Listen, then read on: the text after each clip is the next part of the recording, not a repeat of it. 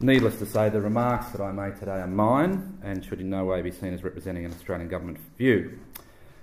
Now, my task today is to give you some idea of what Australian foreign policy might look like under the new Abbott government, which was elected to office on September the 7th with a commanding majority in the House of Representatives.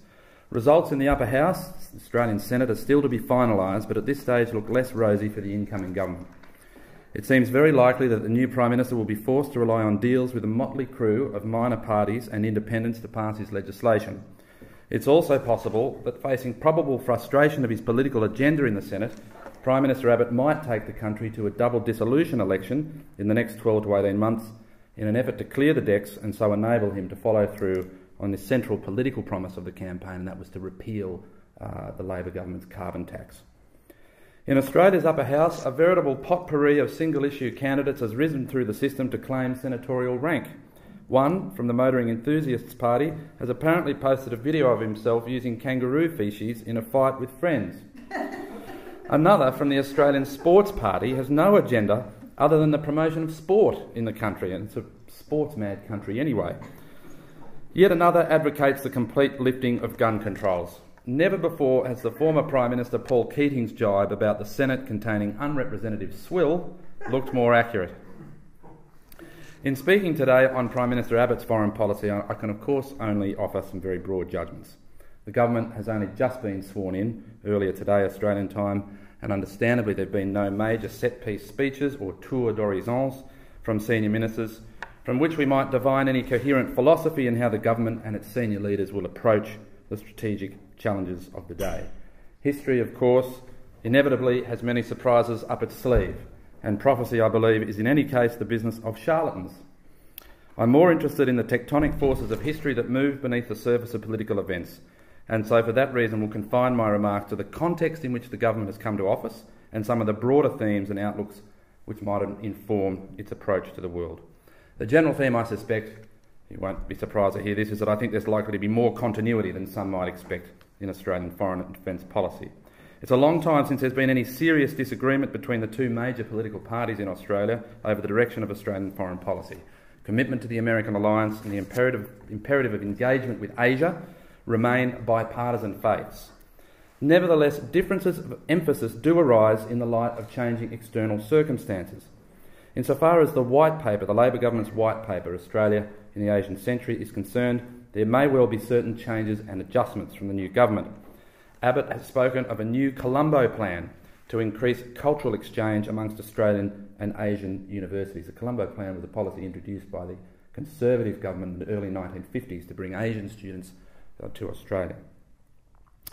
So too is there likely to be some changes with respect to how Australia uses the remainder of its term on the UN Security Council, although the government hasn't outlined any of these yet. This was a diplomatic triumph for the Labor government, but Tony Abbott was not entirely supportive. Abbott has also put, very recently, protectionist sentiment among some of his National Party colleagues. It's the rural constituency in Australia. He's put that protectionist sentiment back in its box and stated unequivocally that he welcomes foreign investment. But Australia's foreign aid budget seems likely to be cut to allow the government to focus on its domestic priorities, such as a hugely expensive paid parental leave scheme. Most important, however, is the question of how the new government handles the strategic moment, with power gradually shifting from west to east. The Indo-Pacific area is going through a period of rapid strategic and economic growth. Many of the countries in the region are, of course, modernising, with all the attendant social, cultural and fiscal stresses that process entails. Assertive nationalism is well and truly in the air. How Australia responds to these changing dynamics will be a matter of crucial importance in ensuring that the region continues to enjoy continuing growth and strategic stability. So let me look first then at the context in which the government has come to office and a little bit of background about the new Prime Minister. Tony Abbott's election is only the sixth time since the Second World War that an opposition has won office. I think that tells you something about the stability of Australian politics. But it's a remarkable achievement for Abbott and the Liberal National parties, especially when one considers the thumping win that Labor enjoyed in 2007 after 11 years of the Conservative Howard government. But Labor quickly frittered away its electoral goodwill with a diabolical saga of managerial incompetence, broken promises, and worst of all for a party in power, seemingly endless, rancorous and indeed poisonous infighting. In the space of 2 terms of government, the Labor Party dumped its Prime Minister twice, then reinstalled one of them in the hope of rescuing a sinking ship, and this only 75 days out from an election. But it was too late. This leadership instability was like a weeping wound in the party's credibility that now sees it dispatched to the political wilderness. True, Labor's defeat 2 weeks ago was not as bad as had been expected under the leadership of Julia Gillard, but it remains the case that Labor, despite achieving some significant legislative wins during its 2 terms, such as carbon pricing, the mining tax, a national disability insurance scheme and significant education reforms, as well as the fact that it shepherded the nation successfully through the global financial crisis in 2007-2008, nevertheless the party was unable to weave this into any kind of narrative about purpose and power. The great tragedy for the Federal Labor Party in the past 6 years has been its inability to craft a story about where it was taking the country and why. The White Paper, Australia in the Asian Century, made significant gestures towards this kind of story, but it lacked a real champion in the Cabinet and the wider public to both own and proclaim the narrative. Like many governments across the Western world, Labor fell victim to a relentless 24/7 news environment which thrives on crisis and scandal, allowing a government that falls under its spell precious little time to set out a long-term agenda for reform. Before going on to speak more directly about what we might expect from Abbott in terms of Australia's relations with the world, let me offer a few remarks about the man and the style that Abbott replaces. What has been remarkable, I think, as well in the last 2 weeks since the election has been the determined effort on Abbott's part to stress a calm and methodical transition to government. He's widely expected to bring a sense of stability and certainty back to Australian politics. Of course, whether or not he can do that in this particular media environment is another question. Apparently there are to be fewer press conferences under the government because, in his view, there's been too much frivolous political banter in Australian politics. As one editor has recently observed in Australia, it's as if Abbott recognises Talleyrand's wise advice. Above all, gentlemen, not the slightest zeal. Abbott, in a surprisingly underreported speech at Oxford University last year, set out his thinking on decision-making under a future coalition government. He said, and I quote, "Effective decision-making involves the assimilation of expert advice. It's not simply doing what one set of experts advises. It's not simply picking the most authoritative of competing sets of advice either. It's neither contracted out nor conducted in isolation. It involves engaging with the relevant experts and assimilating their arguments, but the person who will take responsibility has to actually make it." I suspect that that sort of approach reflects a reaction both to Rudd's frenzied approach to office and also a reflection of Abbott's previous experience as a minister in the Howard government. Rudd's style seemed to elevate busyness as an art form, crucifying the public service in the process and turning the art of policy making into one of chronic ad hocery. In the recent election campaign, Rudd fell quickly back to his old tricks, airing bizarre policy thought bubbles on the prime ministerial plane which were rarely, if ever, run by his senior cabinet colleagues. It left many wondering about the rather tenuous grip that Rudd seemed to have on reality. The cabinet process, like so many around him, was treated with contempt. He was, in many ways, the human equivalent to the Catherine wheel firework that we used to have as kids on firecracker night. This was the one that used to be pinned to the backyard fence, but then, once lit, spun so wildly that it was not uncommon for it to spin right off its axis and hence off the fence altogether. In the process, scattering the kids, burning the dog, running up the nearest tree and leaving in its wake a general scene of carnage, mayhem and chaos.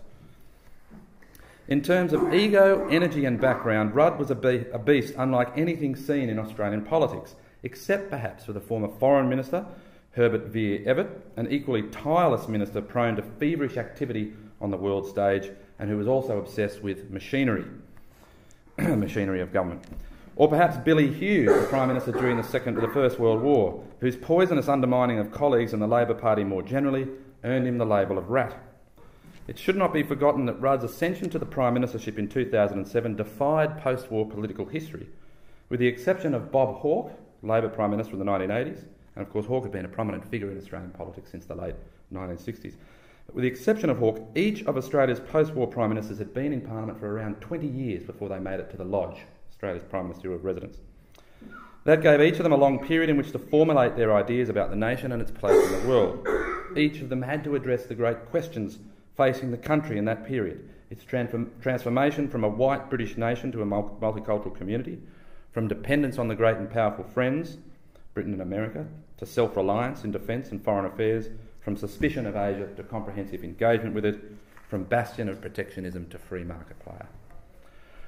Rudd, however, was elected to Parliament in 1998, and though he boasted an impressive diplomatic and public service background, he'd not had the political blowtorch applied to the belly in the same way as his predecessors. And Rudd, in a sense, recognised this. In one early speech as Prime Minister, he drew on the examples of John Curran, who was Australia's wartime Prime Minister, Winston Churchill and Nelson Mandela to demonstrate that, as he put it, setbacks become the most important turning points in people's lives and careers.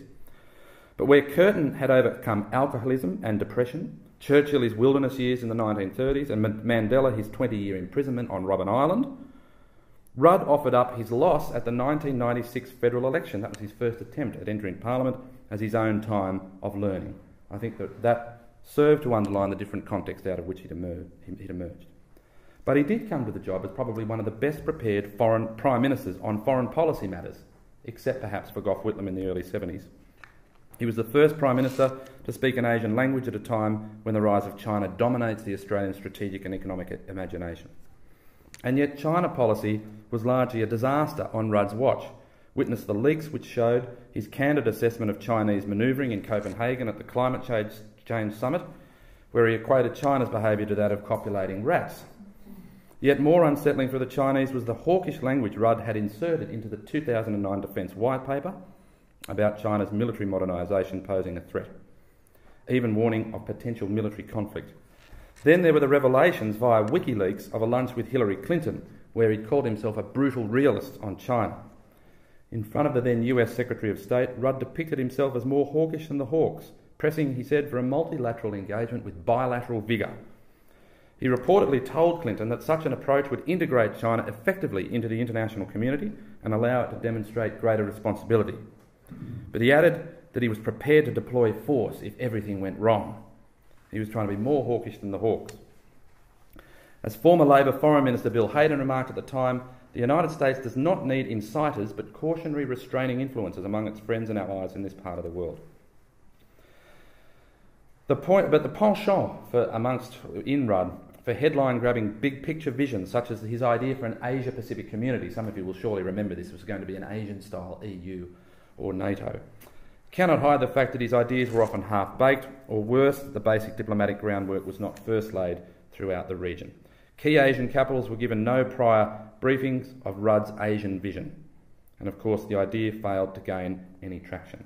In fairness, it should be noted that Rudd did have some success in encouraging the US to help balance China by taking its seat at Asia's premier diplomatic forum, the East Asia Summit. The point of today, of course, is not to give a post-mortem on Labor. It's perhaps worth noting, however, that Rudd does remain on the backbench of the Labor Party. I think it'll be very difficult for a new leader of the Labor Party to recast the image while you have this sort of Brutus figure on the back with the dagger concealed in the toga, ready to strike at any moment and whispering in the ears of the press gallery. Abbott restores the status quo, I guess, in terms of experience brought to the job of Prime Minister. Elected to Parliament in 1994, he brings senior ministerial experience to the job. During the Howard government, he was variously Minister for Health and then Employment and Workplace Relations. Prior to his career in Canberra, he was a Catholic seminarian and then later a journalist with the Bulletin magazine and the Australian newspaper, where he wrote editorials. In the early 1990s, he worked as an advisor to the Leader of the Opposition, Dr. John Hewson. Now, Hewson is remembered for a number of reasons. He was the last opposition leader in Australia to set out a detailed policy platform so far ahead of an election. In Hewson's case, it was over 12 months before the election of 1993, but his policy platform, which was called Fight Back, was deemed so radical at the time, he proposed a 15% VAT, which would include 15% on food, subsequently taken off when John Howard introduced the GST. And he was proposing a dramatic overhaul in industrial relations policy. The Labor Prime Minister at the time, Paul Keating, even though he was coming from a background where there were record high interest rates and the economy was only just climbing out of a recession, Keating was able to paint Hewson as a radical extremist, and Hewson lost the so-called unlosable election of 1993. So Abbott watched that. When a lot of complaints in Australian politics in recent months about Abbott not detailing his agenda and keeping everything under wraps. That, I think, was a searing experience for him, seeing John Hewson demolished in the Parliament and in the public. Abbott was one of the leading lights for the Australians for constitutional monarchy throughout the decade of the 1990s, when the idea of an Australian republic was centre stage in Australian public life. He's spoken of Australia, probably quite accurately, being a crowned republic. He's a former Rhodes Scholar, and he retains a great affection for his time at Oxford. In a speech to Queen's College late last year, he confessed to his abiding affection for Britain and the foundational role he said that it had in the making of Australian culture within a multicultural reality. In fact, his recollections of when he flew back to Britain to take up his Rhodes Scholarship in the early 1990s are worth quoting. It's what he said in this speech in mid-December last year in Oxford. A speech that really hasn't got much attention in the Australian debate. He said, "When the plane bringing me back to Britain flew up low up the Thames, and I saw for the first time as an adult," remembering that Abbott was born in Britain, "when I saw for the first time as an adult Westminster Abbey, the Houses of Parliament, St Paul's Cathedral and the Tower of London, I had a sense of belonging. Not because I was born here," he said, "but because our culture was." He talks of Britain, again in that speech, being somewhat different to our own country, but hardly foreign. It's very rare, I think, for a leader in a post-imperial era for Australia to give voice to this kind of language. Not even John Howard indulged in that kind of sentimentalism. And it explains why the word Anglosphere is the most common one to describe Tony Abbott's view of the world. Note, however, that he's been running from it ever since. He said to one journalist, "I know that when I use this term Anglosphere, it provokes a Pavlovian response." And he said it's better not to provoke Pavlovian responses. Abbott got his sporting blue at Oxford in the boxing ring, not on the lush ground of Twickenham. Although often dismissed as something of a bobber boy unfit for high office, many in the press depicted Abbott as a right-wing throwback to a bygone era, a figure who's simply unelectable as Prime Minister. Nevertheless, he does have a reflective side. Labor and much of the left in Australia have obviously badly underestimated Abbott's appeal to the middle ground. This is just the reality. I think this represents something of a chronic intellectual failure for the Australian left in general. Their speed in writing off Abbott mirrored the same verdict delivered on John Howard when he returned to the opposition leader's job in 1995, when John Howard famously said, "This is Lazarus with a triple bypass," because he had two goes as opposition leader in the 1980s. Howard then went on to win 4 elections. Now to foreign policy under an Abbott government. As Margaret mentioned, foreign affairs was not a major factor in the campaign, except where Indonesia's reactions to Abbott's proposed policy on asylum seekers was concerned. I'll speak about that in a minute. There was a brief scuffle between the two party leaders over the West's response to the Syrian civil war, in which Abbott voiced his caution about any American military intervention. But the factor here is that rarely does foreign affairs play a major role in an Australian campaign. In fact, in recent decades, there's only been one election where foreign policy played a major role, and that was the Vietnam election of November 1966. But it might be worth looking at the occasional forays into foreign policy that Abbott has made as an opposition leader. In that role, as I mentioned before, he was so ruthless and so effective in destroying the credibility of Labor's domestic agenda that he barely had to lift his gaze to the world beyond. Yet in 2 major speeches in the middle of last year, one in Washington and the other in Beijing, voters were given something of a glimpse into how Abbott understands Australia's place in the world. I think the picture is somewhat mixed. Abbott has placed on the public record his respect for John Howard's dictum that Australia does not have to choose between our history and our geography, but should benefit from both. These 2 speeches, which I think really are the major speeches that he gave on foreign affairs in his time as opposition leader, showed, I think, his initial interpretation of that formula about Australia not having to choose between its history and its geography. It was telling, obviously, that his first major trip as the then alternative Prime Minister included both America and China. Clearly, I think he feels the sentimental call of the old great and powerful friend, but he also obviously feels the gravitational pull of the Asian economic giant. Like other leaders before him, he had some difficulty in reconciling Australia's European inheritance to its Asian future. In Washington, Abbott told the Americans, it might be said, what they wanted to hear.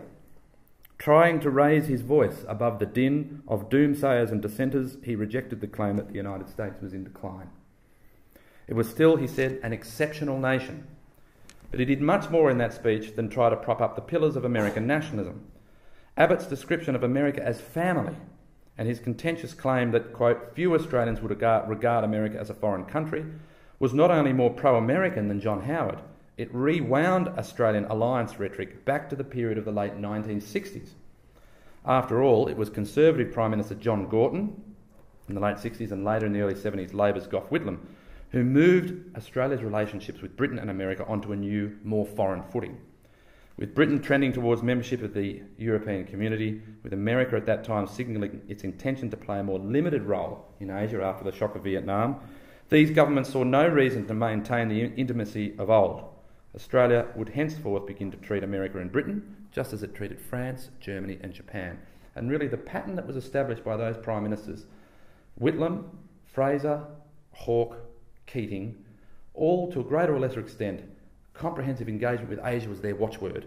Yes, the American alliance was number one in terms of Australia's security, but none of those Prime Ministers did anything substantial to give the alliance more content in that period, right? Because Asia was seen to be the dominant policy priority. Successive Prime Ministers also learnt the harsh lesson that America did not necessarily share the same interpretation of ANZUS, the ANZUS Treaty, when it came to consulting Australia on matters of vital regional interest. A generation of politicians and policymakers in Australia learnt the hard way that to treat America as family was a recipe for Australia not being taken seriously. Abbott's speech in Washington had snippets of realism. He warned that America could not take Australia's support for granted, and he said that Australia and America would not always share identical interests. But their impact was lost amidst a casual strategic waltz through the world's trouble spots and washed away by Abbott's sentimentalism about the common values born of the Anglosphere. Having extolled the benefits of the Anglosphere in Washington, Abbott then had to find a way of connecting to his Chinese audience. In Beijing, he defined Australia as an immigrant society from its founding in 1788 and asserted that those of Chinese ancestry in Australia appreciate, he said, Australia's British heritage. It's language very, very similar to Bob Hawke, when Bob Hawke was putting his shoulder to the wheel of advancing multiculturalism as an official policy in Australia in the 1980s. But this idea of the Anglosphere, of course, carries very uncomfortable baggage for Australia in Asia. And in China, Abbott tried quickly and quietly to bury the foundational principle of Australia's British past, that is, the ideal of the White Australia policy, Australia's restrictive immigration policy that was designed to keep Asians out, that was in place from 1901 and was only progressively dismantled between the mid-60s and the early 70s. He labelled that policy an embarrassment. Pentagon planners would have bristled at Abbott's acceptance of Chinese military modernisation in that speech, but they would have liked his tough talk on the South China Sea.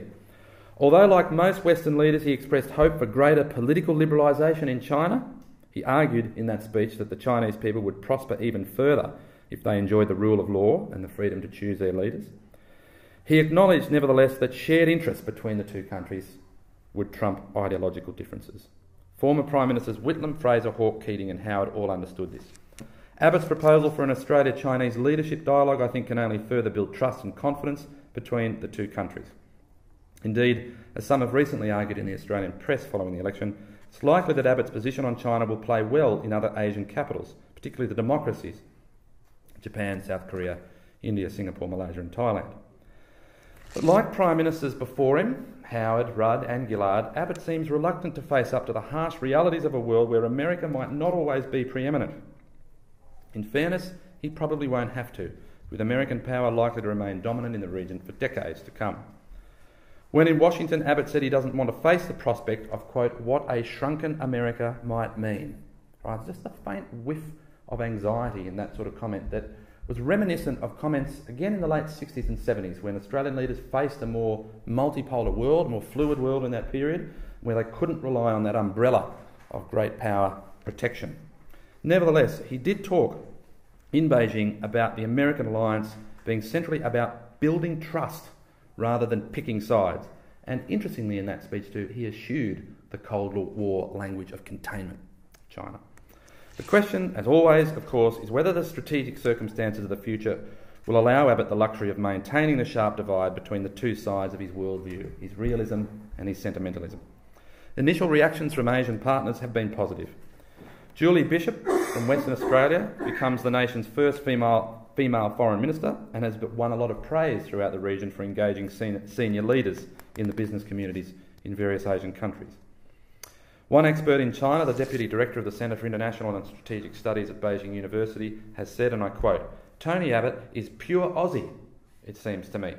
By this," he went on, some people would bristle at this in Australia, "I mean that he's not broadly exposed internationally." I'm sure Tony Abbott would bristle at that. "But he might prove more dedicated than his predecessors to an Asian policy rather than a China-only policy, which might work out nicely."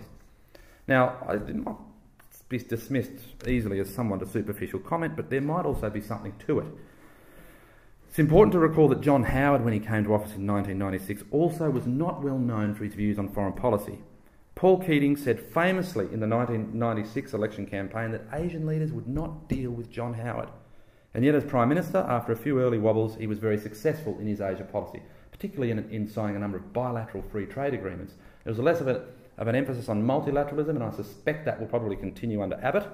But nevertheless, Howard, was able to manage sort of walking and chewing gum at the same time, if you like, these two dimensions of Australian foreign policy, the engagement with Asia, and particularly China, and the American alliance. I think obviously the two sides of the Howard doctrine were not quite equal. After all, the American alliance constitutes shared values, shared history. The relationship with China for Howard was a pragmatic conjunction of interests. All right, so I think that needs to be borne in mind. A highly respected Australian observer, Malcolm Cook, said that Australia's major partners, including China, recently said this, might welcome a less exciting, more stable and less personalised Australian government than a Rudd government, with the coalition able to focus on presenting themselves as a safe and adult alternative. One thing is for certain, Abbott will support the US pivot to Asia and its consequences for Australia. His alliance-first policy will find much support in a region where many US allies are calling for America to continue its engagement as a counterweight to growing Chinese influence. Now, coming towards the end of my remarks here, but I think it is worth stressing again the significance for Australia of this US pivot to Asia. Now, many of you will recall that during his visit to Australia in late 2011, Obama announced that 250 Marines would be deployed to Northern Australia starting last year in 2012. That will develop into a rotational presence of around 2,500 Marines, an air-ground task force. The significance of this, of course, is that for the first time Australia hosts a permanent US military presence on its soil, something that it has wanted since the end of the Second World War. Now, of course, the vast majority of US troops in the region will continue to be based on Guam, Okinawa and in South Korea, but the announcement came with a new language about the Australia-US alliance and American regional policy more broadly. Senior officials in the National Security Council and the White House emphasised Obama's aim to restore America's alliances in Asia and raise its standing in this part of the world. They also used a new language about the alliance. They said that we were not coming, the Americans said, to a far-flung part of the world. There was no more sense of describing Australia as like a southern anchor for US policy in Asia. Right? There's a very different language to the way in which the Americans have spoken about Australia in terms of their Asia strategy. Deputy National Security Advisor Ben Rhodes said they were taking the alliance to the next level. Now, obviously, part of the context here is to put that development in the broader context of the US Global Force Posture Review and its stated desire for a more nimble and more geographically dispersed US presence throughout the region. That might mean a quicker response time for humanitarian and disaster relief, but the emphasis on maintaining security in the region indicated, of course, that announcement had one overriding and binding context, the rise of China. For Australia, the implications are clear. Canberra is locked into an intensifying American grand strategy in Asia. Only time and circumstance will tell whether that means Australia now has less freedom of action in the event of any possible military crisis between the US and China. As a senior Australian journalist put it, the new US military presence means that Australia becomes part of a regional tripwire, ensuring that Australia will be inevitably caught up in any military contingency. And so while China was at the forefront of the discussion of this, I suspect the risk of political instability in Indonesia was also driving Australian policymakers at the time. And indeed, relations with Indonesia are already off under the Abbott government to a somewhat rocky start. I suspect this is, a bit of public skirmishing, but it is worth noting, I think, the Indonesian Foreign Minister has poured cold water over Abbott's election campaign promise of turning around boats of illegal asylum seekers and towing them back into Indonesian waters. Likewise, his idea of going to Jakarta and other places in Indonesia and buying up these leaky vessels has also been given short shrift by the Indonesians. That's been dismissed as an insult to Indonesian sovereignty. Abbott will need to be very careful here. His election rested on the increasingly shrill cry of stopping the boats, but it's likely that that will come up uneasily against the realities of maintaining stable and close relations with Jakarta. The advent of multi-party democracy in Indonesia, economic reforms and cooperation with Australia and others in fighting terrorism have all been positives in Indonesia, but such progress alone cannot be assumed to guarantee long-term political stability. Social dislocation, urban sprawl and large-scale internal migration will put that stability to the test. Then, of course, there is the ongoing challenge for Jakarta of the various successionist movements, especially in Aceh and West Irian. The new Prime Minister Abbott is due to be in Indonesia for an APEC meeting in early October, but there's even talk of him going before that. But he did say in his first press conference just the other day, Indonesia, he said, is Australia's single most important relationship. In terms of defence spending, Abbott's promised to reverse the decline. The Labor Party had allowed this to drop to 1.59% of GDP. Many commentators pointed out that this was the lowest defence spending since 1938. And yet at the same time, Labor had embarked on an ambitious policy of building new submarines and modernising the Navy. Rory Metcalf from the Lowy Institute has pointed out the inherent risks to this drop in defence spending, namely copping criticism from the United States. Former Deputy Secretary of State Richard Armitage, who's never been backward in coming forward with his comments on various aspects of diplomatic relations, warned that Australia will lose respect and be seen as a free rider unless it spends around 2% of GDP on defence. Now recall that Armitage was also the one who said that if there was ever a conflict between the United States and China over Taiwan, he would expect Australian blood to be spilt on the beaches alongside their American ally. It's probably true, I think, as Hugh White, one of Australia's leading strategic analysts, has commented recently, he said, it's probably true, I think, that Abbott will maintain a certain flexibility and pragmatism in his foreign policy. I know that's a bit of a motherhood statement, but that again is in line with John Howard's approach. Events and the strategic situation demanded. The question is what form the pragmatism may take.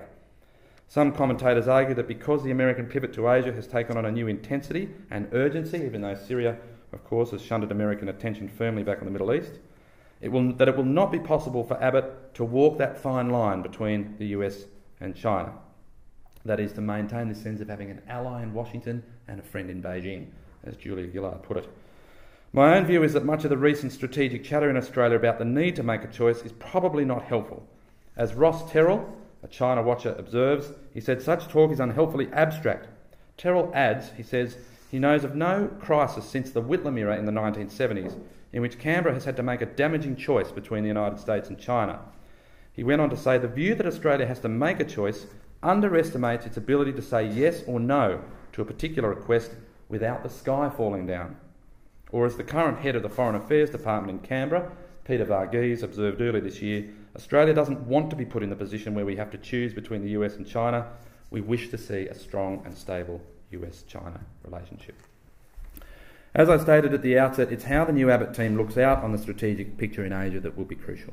The processes of modernisation and the rise of nationalism pose big challenges. Although it's entirely understandable that China will seek more strategic heft as its economic power increases, we should resist the temptation to mark a simple teleological line between China's fiscal power and its willingness to throw its military muscle around.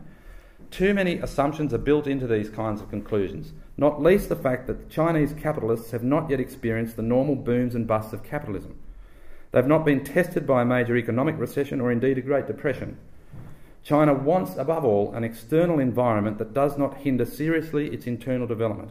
It has significant domestic challenges, not the least of which is catering to the needs and aspirations of a rising middle class, environmental degradation and calls for greater political liberalisation. Over and above all of this is the question of how nationalism will play out in China. What form will it take? As the Communist Party leaders continue to empty out the post-1950s revolutionary myth, how will they create a sense of community? We've already seen some evidence, most notably in the Chinese government's criticism of Japanese history textbooks, its actions over disputed islands in the South China Sea, its treatment of ethnic minorities in the country. The Chinese nationalism can very quickly take on an anti-Western hue. All right? As the historian Neville Meany and others have noted, the new nationalist myth is primarily concerned with 5,000 years of continuous history, with a special focus on the last 200 years of humiliation at the hands of the West. All of these questions and issues suggest a strategic picture in the region that remains in flux. It's a time of transition, probably as challenging for Australian politicians and policymakers as the emergence of a new multipolar world in the early 1970s. So although Tony Abbott's official focus as Prime Minister will be decidedly domestic, he will doubtless discover that the pool of regional and world affairs will consume more and more of his time as his term in office evolves. Thank you very much.